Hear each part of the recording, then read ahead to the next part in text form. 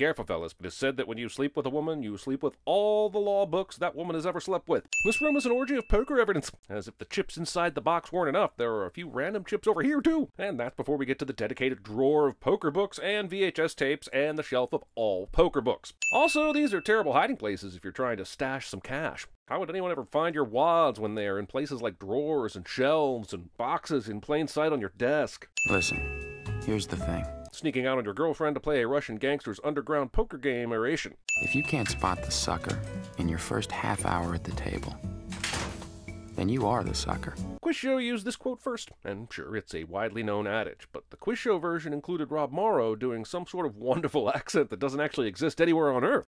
Did Rounders invent an accent? Did it? That's how I've paid my way through half of law school. A true grinder. I had a friend in college who also paid his way through school by being a true grinder. Give me 3 stacks of high society. I'd have removed every past and future sin of this movie if Teddy delivered him 3 stacks of porno magazines. So, you're setting the apple. Huh, I guess Rounders did invent an accent. I could take the sin back, but now I just want to see Dick Goodwin in a poker match with Teddy KGB, Steve Martin's the Pink Panther, and Francis Austin from The Devil's Own. The question is, what happens when Herb Stempel shows up? Also, the writer said, let's include poker lingo like sitting the apple that is so abstract that even hardcore poker players will have to look it up. That way, they will know I'm an asshole. Hey, you don't want to butt onions with these guys. Butt onions. No Limit Texas Hold'em is the Cadillac of poker. Is it, though? It's kind of the go-to dependable game that almost every poker player knows how to play. It's really more like the Honda Civic of poker, if we're being honest. The key to the game is playing the man, not the cards. False. I'm going to go ahead and recommend when you play poker to also pay attention to your cards. They come in handy. Also, playing your range, figuring out the other player's range, pot odds, blockers, and playing a specific hand that you call your lucky hand because you won $100 in Tunica with it one time. This is why the World Series of Poker is decided over a no-limit hold'em table. The whole World Series of Poker? The main event is certainly the most prestigious tournament of the series, but it doesn't decide the whole thing. They do this complicated Player of the Year thing now, where if you go deep in a bunch of tournaments, you have a chance to win it, but you don't automatically win if you win the main event. It's a position raise. I call it. I'll go ahead and get this out of the way now. I'm told the amount that this movie gets right about poker during a time before the poker boom in America is amazing. This hand explains actual poker to an audience in a way that novices can learn and experts know is true. Many poker movies just bluff at that shit. This movie has the stone cold nuts, which apparently, according to my poker playing cousin, is a good thing. Dealing out a flop that looks like this. This is a crowded flop, Mikey. Give those cards a chance to breathe. But KGB's too smart for that. So what I've got to do is overbet the pot. Make it look like I'm trying to buy it. But KGB is probably also too smart for that, so he'll know I'm making it look like I'm trying to buy it. So the best thing to do is to check here, but Teddy is probably wise to that too. So as you can see, I clearly can't drink the wine that's in front of me. Ladies and gentlemen, the worst poker tell in all of history. I guess I don't blame Mike for not knowing what this means after the first time, but how many hours of poker have people played with Teddy, noticed him do this, get shown the nuts every single time, and somehow never make the connection? I think at the very least, Teddy would realize he does this. This is not like blinking or swallowing or having a vein pop out of your neck when you're trying to keep calm. The stuff you can't know about yourself that others do know. This is eating f***ing Oreos. Baron intern. Either Mike is taking way too long to deal the turn, or Teddy KGB doesn't think Mike knows what to do when he's dealing. Either way, I'm going to give these experienced rounders a sit. 15,000. Time. Mike just called time? As if Teddy KGB is on an 8-0 run and his team needs a breather? I want him to think that I'm pondering a call. Yeah, but you could do that without calling time. Yeah, I'm gonna go all in because I don't think you got the spades. Toppling all your chips into the pot when all you had to say was all in, asshole. You're right. I don't have spades. This might be the most dickish slow roll since that steamroller ran over Ricardo Montalban at the end of The Naked Gun. I know before the cards are even turned over. No, you actually don't, because Teddy having pocket aces here is ludicrous, even though that's indeed what he has. He could easily have a worse full house with pocket eights, and he can even have 9-8 and still think he's got the best hand. Where the f*** is Teddy going? There are other players at the table, right? In this very hand that shattered Mike's dreams of Vegas and the f***ing Mirage, at least 2 guys folded. I mean, is everyone leaving because this is sad? See, I had this picture in my head. Me sitting at the big table, Doyle to my left, Amarillo Slim to my right, playing in the World Series of Poker. Dude, you had $30,000. You could have easily entered the main event and maybe a couple of other tourneys, while keeping your tuition and case money. But instead, you lost all of it in the cash game because, I guess, you needed more money? McD opens this truck and these boxes are just sitting there unsecured. Even if these Knish King cookies and knishes were super heavy, they're still taking a tumble on the first turn he makes in this truck. Secure your load, Mike! Do they teach proper capitalization at this university? What is this, a music video on YouTube? The judge's game. I know we already sent it, but this movie is like 90% narration. Seriously, if you wanted to be a radio play, I've got some coconuts and a slide whistle I can loan you. A rotating group of 10 or 12 judges. But not, and I cannot stress this highly enough, 11. Raise. Professor Raise. Whoa there, Mikey baby. Whether it's poker, Ruffles cheddar sour cream, or my VHS stash of the adventures of Ponch and John, you never touch another person's chips. Well, you were looking for that third 3, but you forgot that Professor Green folded it on 4th Street, and now you're representing that you have it. Mikey will go on to accurately predict everyone else's cards, too. Sure, it's fun, but that's not a poker read. That's a superpower. There's no f***ing way he had enough information to correctly call all that bullshit. And this moment is as ridiculous as any time Dom survived a jump from more than 10 stories while being fast and or furious. Long nights are killing me. They never used to. Yeah, well, that's different. I mean, that was like buy-in at 8 o'clock, and next thing you know, it's morning. I'm wondering something. Why did Mike hide all that money that we saw him taking out of video cassette covers and Doyle Brunson's Super System book? It would be understandable if Joe didn't approve of him playing poker before he lost all that money, but Mike clearly came in late in the mornings, and Joe knew about it. Later we find out that Mike got most of that money from beating Johnny Chan in a cash game. Was he worried about what Joe would think if he brought back that much cash? So much that he hid it in stashes everywhere around the apartment? So instead of coming home, you went and played cards with some judge? The role of the female character whose sole purpose is to be a paper-thin wet blanket for the male protagonist today will be played by Gretchen Mol. You had Gretchen Mol, you bastards, and you blew it. Also, I don't understand this argument. Mike went to the judge's game to drop off something for Judge Petrovsky. He stayed to call out all the judge's cards in one hand and then left. He wasn't gone long enough to be somewhere else instead of coming home, saving an old toothpick. It's not so much the toothpick that's the sin, it's the mouth juices that have been gestating on it for the last 6 to 8 years. She's hot. I was this close to banging her when they sent me away.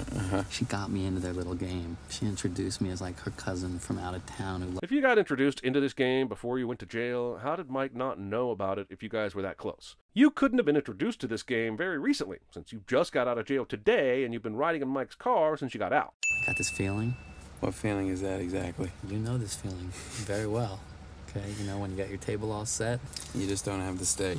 This is a steak pun, but how does a situation where you don't have a steak on your table constitute a feeling in any way whatsoever? This is the longest journey anyone has ever undertaken to make a pun in the history of mankind, and its entire foundation is faulty. Since I'm pro-pun, you might think I'd love this poker-flavored wordplay, but I assure you that I'm anti. Anyway, it's 2:20, so that'll get you started. 220, I mean... Worm is so unlikable right out of the gate. I mean, sure, that's kind of the point, but this asshole shames Mike for not playing, takes the free ride, hits him up for money, and then balks at the amount. At some point, this over-the-top stain of a human starts to wear off on Mike and our ability to like him as he continues to put up with it, right? Because walking in here, I can hardly remember how I built my bankroll. But I can't stop thinking of how I lost it. You can't remember beating Johnny Chan in a huge hand at the Taj Mahal? Because that's exactly how you built your bankroll, and that doesn't seem like something too hard to remember. Worm and I fall into our old rhythm like Clyde Frazier and Pearl Monroe. 30-year-old Washington Bullets references. I mean, technically 50 years now, but I was trying to be generous. Generous. Now, some people might look down on Worm's mechanics, call it immoral. But as Canada Bill Jones said, it's immoral to let a sucker keep his money. Ah, yes, the old, if people are stupid, we should take advantage of them defense. That's like chapter 1 of any worthwhile ethics course. I think Immanuel Kant had a version of it in his early works. Also, Canada.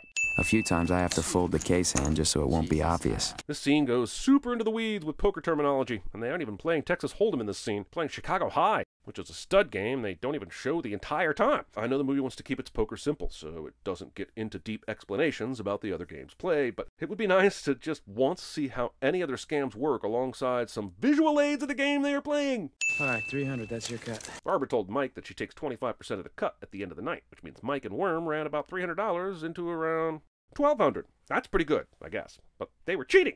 And while Mike had to lose on purpose so that they wouldn't think anything was fishy, it feels like a $1,200 profit is a little small. You won't just get a finger up your spine. Promise? Why are there 2 screens displaying the same video stream? Is one of these screens for redundancy, in case the other one goes out? Movie's been hiding Famke Johnson from us for 32 minutes and 15 seconds. She's really got him by the balls. That's not so bad, is it? Depends on the grip. It does not. Tell me you were out drinking till you threw up. Tell me you were getting lap dances over at Scores. That's right, Joe just sinned to him because this scene did not include a lap dance. We told you that was a real thing. Not paying attention to the room you're showering in. How does he not see her? Do you want to get batesed? Because this is how you get baitsed. Even though Joe makes it super obvious that she found Mike's poker money, he has no idea that she knows about it until she tells him she found it. I'll act as lead counsel. Movie makes it seem like Mike's been f***ing up for a super long time, but he picked up Worm from prison just yesterday. Everything about Mike before this tells us he's been diligently working on his law degree. Now he shows up late to one meeting and this woman's like, I'll take lead counsel since your boyfriend's such a up. What am I talking about? If you want to see this 7th card, you're gonna stop speaking Sputnik. That's Russiast. Why don't you give me all of it? Usually credit players only lead with their profit. But this is her call, right? What does he say that's so convincing that she just loans the loser $2,000? Just give him his 8 and tell him to scoot his boot. I mean, you can use a cooler phrase than scoot your boot, but you know what I'm saying. Also, she ends up putting this loan on Worm and Mike? But when was that arrangement made? Mike wasn't even there when she gave him the starting stack to begin with. Everyone in this movie is terrible. Everyone. Why do you think the same 5 guys make it to the final table at the World Series of Poker every single year? The same 5 guys is a bunch of bullshit, even in 1998, when the fields were way smaller than they are today. Sure, Johnny Chan made 3 final tables in a row, and Dan Harrington got there a couple of times, but this sounds like someone who's stuck in the early 70s when Johnny Moss, Puggy Pearson, and Doyle Brunson would regularly make it. And there were less than 20 people playing. Does that apostrophe here mean that Billy has possession of the topless? Or that Billy is topless? Because one is a strip club and the other is just random information that I'm not sure I need. Teddy's got plenty of goons. Why would he put you under his flag? Because as soon as he heard your name, he became real excited for the prospect. And that's all the movie has to say about Teddy KGB and his interest in Worm. We have no idea what Worm did to Teddy to make him so interested in his debt, but this detail is what leads to Mike going back to poker full-time and quitting law school. This Martin Landau scene almost feels like it's in a different movie, but it's one of the best. In a kind of role reversal, Petrovsky reads Mike's character and realizes he doesn't want to be a lawyer. He sees how Mike lights up when he talks about poker. Let's remove a sin for the great Martin Landau. I always told her she'd be a good card player, know exactly when to release her shitty hand. Quick question, what are we supposed to be rooting for here? Them to get back together? Him to fall into terrible old habits with a terrible old friend? The answer is probably for redemption against Teddy KGB by embracing his skills, but the f*** does any of this Joe nonsense have to do with that? You know, if we wanted to take each other's roles, we could have just stayed home. Member of convenient hometown players table is convenient. I mean, would be excellent at CinemaSins. It's like the Nature Channel. You don't see piranhas eating each other, do you? Yes, in fact, it happens often. What? Did you think they just waited for cows to fall in so they could strip them to the bone in 30 seconds? Mr. McDermott, that is a Supreme Court free speech case that has no bearing in the premises. Are we sad that Mikey is blowing this? Aren't we supposed to want him to play poker instead of being a lawyer? And why are these 3 being so, judgy? You left me pretty quick there. Make it sound as if it was my decision. I'm all out. Skip! 88 World Series, huh? Nope. A real poker player would call it the 88 main event. The 88 World Series featured Oral Hershiser and a Gibson walk-off for the ages. Chan is trying to sucker him in by taking his time. Look at the control. Look at that. I love how Petra describes this poker moment like she's watching some amazing achievement in athletic prowess. Like other people in history have slow-played the nuts like Johnny Chan did here, but he's doing something magnificent that no poker player before him or since has ever been able to emulate. What's going on? Tomorrow's a week. Petra plays the number of days in a week game so that Mike has to ask what the hell tomorrow's a week means. But, Worm's been around plenty. He's run you up just under $7,000. Again, how is this possible without McD signing off on it? Even if he gave a nod to put him on his tab, how is he not informed every time Worm borrows more money? I could stay. I'll see you down at the club. So the story goes that Brian Koppelman and David Levine wrote the Petra character as someone a little rougher around the edges, maybe not all that attractive. And then somehow everyone dropped the ball in this scene before, during, and after the casting. Anyway, the sin is for folding Famke before the flop. And now we're into another 4 minutes of these two going back and forth about the same old we've seen the entire movie. You probably love this movie for the bookends with KGB, but honestly the entire 90 minutes between them with peating shoulder assholes of Joe and Worm pulling at him could probably have been cut in half. Wow! Grandma's got naked ladies who inspect belts for you at this place. That is classy. I see someone went to the Clockwork Orange School and wearing a bowler hat with pajamas. FYI, you do not want to attend the graduation ceremony. 15 large, 5 days, or I start breaking things. Grandma told Worm that he owed him $25,000 earlier, and he took the $10,000 from Worm that he won at the Chesterfield, presumably knocking the figure down to $15,000. But he also said the juice is still running, meaning there's interest on that money that increases the amount he owes each day he doesn't pay up. So my point is, why even bring up the juice in this movie if it never comes into play? No, 15 grand in 5 days, man, I can do that. I've gone on rushes like that before. This is not being a good friend. This is enabling a raging asshole. Being a good friend would be getting him actual help. Enabling a raging asshole would be continuing to click on my videos. Poker montage? I've never even seen her montage. Anyhow, I hate montages. What did you think he had? Does he look like a man beaten by jacks? No one knows what the man beaten by jacks looks like today. It is rumored you can hear him in the halls of the Golden Nugget chanting, "Why am I the only one?" haunting people near the slot machines. He's not a ghost. Also, what is this game? Mike needs $15,000 in 5 days, and he's playing this game at a small diner. What kind of dent can you put into your debt by playing this game? Can you even make $1,000 playing here? I'll call you 300. There's 1,000. There's 500. I bet you the pot limit, kiddo. And you absolutely murdered the statute of limitations on string betting this pot. Not that the time it took him to do it matters anyway. Do they allow that shit in these games? Shave break. I got 7,300, Mike.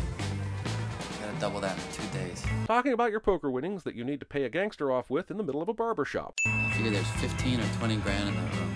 Okay, if we get even half of that, we're home. So you're thinking about going to Binghamton, a 5-hour trip from New York City, to play in a game where there is 15 to 20 grand in the room, and you somehow expect to get anywhere near half of it? There are 17 or so players in the room. That means the average buy-in is probably $1,000. You'd have to go on a crazy run. With 2 tables, you'd be only playing for half the total amount in the room anyway, and many of these guys will be going home as it gets later, further taking your profit out the door. I don't expect Worm to come up with good plans, but surely there are games Mike could destroy that are closer to home and could make him the same amount of money. Hey, fellas. Hey, Bear. Met this guy down at the bowling alley. Says he likes to play little cards. Of all the bowling alleys in all the towns in all the world, Worm walks into the one that has a guy who knows about this game and gets him into it. Now, you could say Worm knew this guy would be at the bowling alley, and this is his way of circumventing Mike's wishes. But I think it's more likely that he ran into this guy by chance so the movie could put these characters higher up in the tree. The real question is, why wasn't Bear here in the first place? Why was he wasting time in a bowling alley when there's this awesome 20-40 stud game being played? Aren't you supposed to, read us our rights, please? Law enforcement. I had him. The problem with Mike is, even though he knows everything about Worm, he doesn't think Worm will do Worm things. He should have expected Worm to show up tonight and try and cheat a bunch of cops in a stud game. As soon as he was introduced, he should have been like, "Hey, I know you, let's catch up," and then proceeded to tell Worm to get the f*** out of there or he was quitting. But no, he had to play it cool and let the disaster unfold right before him. How come all your moves are so smart and noble, and I'm always the idiot piece of shit? Because that's how your characters were written. Duh. Then it's all about feel. What's in your guts? So when the movie needs it to be skill, it's skill, but when it needs it to be intuition, it's intuition. Got it.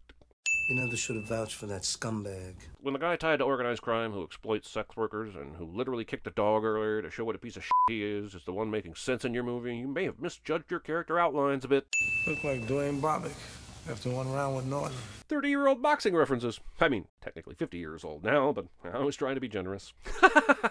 Callbacks. I put it all on the line, that's true. And you know what? It wasn't a bad beat. Wrong. I wasn't unlucky. Incorrect. I got outplayed. I got outplayed that time. You're out of your f***ing mind. Are you telling me you would have folded 9s full of aces if you had just played better? Folding 9s full of aces when there was only one hand that could have beaten you is a f***ing loser play. I guess even the best poker movies occasionally turn GTO into GTFO. It's like in Casino Royale when Mads tells Bond, "He must have thought I was bluffing," when Bond called a big bet with kings full of aces and Mads showed up with quad jacks. The insanity of poker movies is that they think the cards are what make a good poker player, when it's a mix of a lot of things: skill, luck, how much work you do away from the table, and for the purposes of this movie, not folding 9s full of aces just because the other guy showed you a statistically improbable hand, you result-oriented motherfuckers. And then he looks at his cards, and he looks at me again, and he mucked it. I took it down. Because he played one hand with Johnny Chan and took it down on a bluff, he gambled $30,000 in an underground poker game. One f***ing hand. Did you have it? I'm sorry, John. I don't remember. That's a badass thing to say to Johnny Chan, but then you just left. F***ing hit and ran. What does it even matter if you told him what cards you had at that point? When my mother let me leave the yeshiva, it nearly broke her. She knew the life I had to lead. To do that for another is a mitzvah. And for that, I owe. So, is this some sort of mitzvah forward? I got $10,000. I'm looking for a game. Why would KGB take this offer? Mike wins, KGB just gets the 10 grand he had plus 5 grand of his own money. Mike loses, then KGB still gets the same 10 grand and nothing else. Soccer. All right.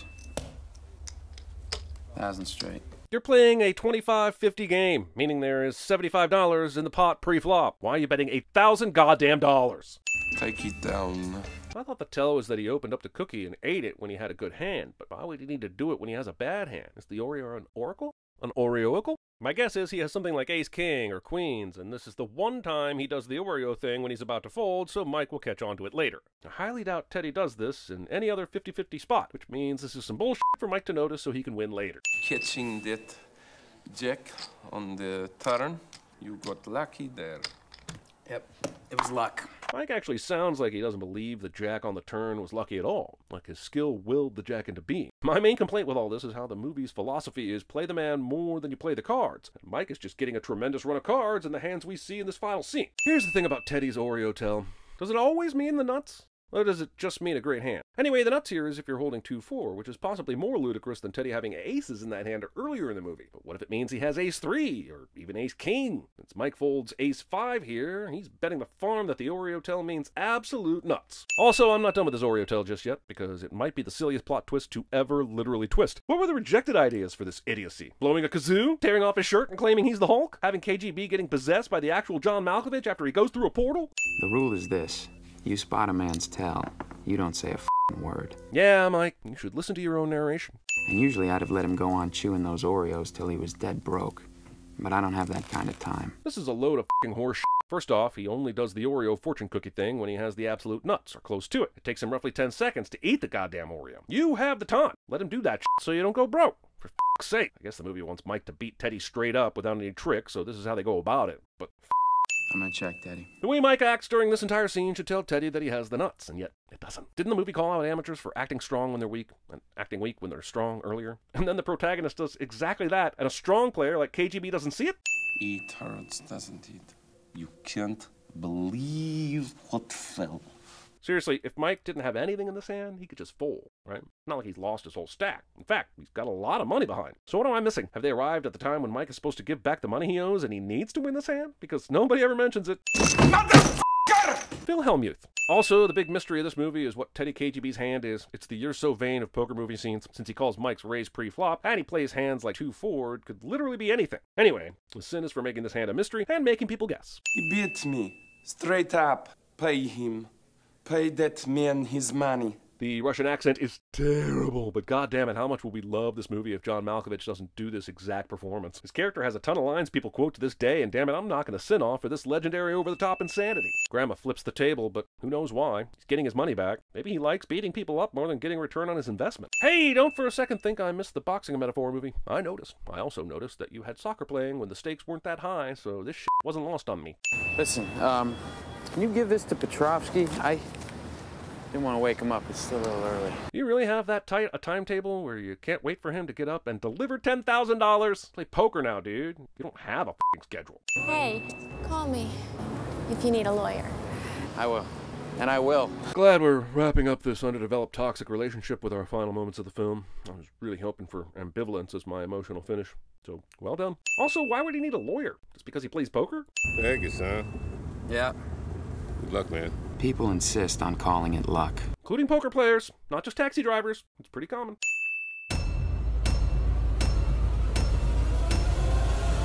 The river card. Oh, is an 8!